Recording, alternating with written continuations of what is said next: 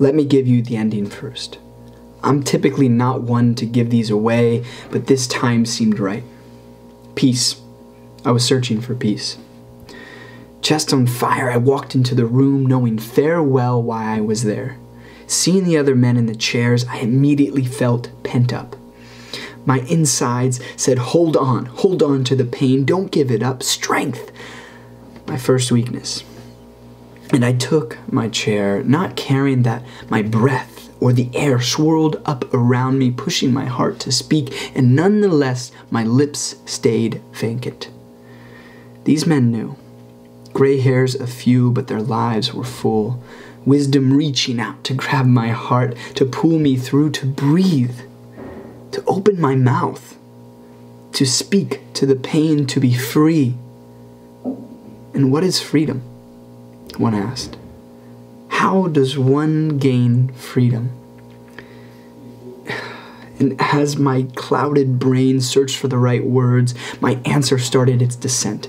As the wind rushes through your lungs the moment you take the leap out of an airplane, losing all sense of courage you had the second before, air gushing through you, loss of breath inevitable, and for 60 fatal seconds you fall. Until all of a sudden there is silence. No more wind.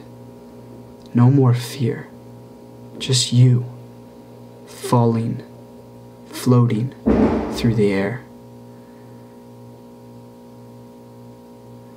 And as the man gently prodded on, I found in my own chaos, in my conflict, a sense of peace calming the winds.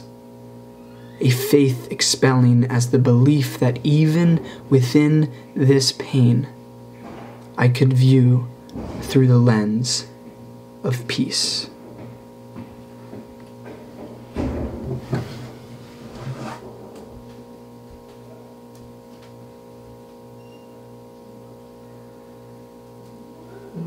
Hello everybody, I'm Luke Frazier. This is a poem I recently wrote called The Freedom of Peace.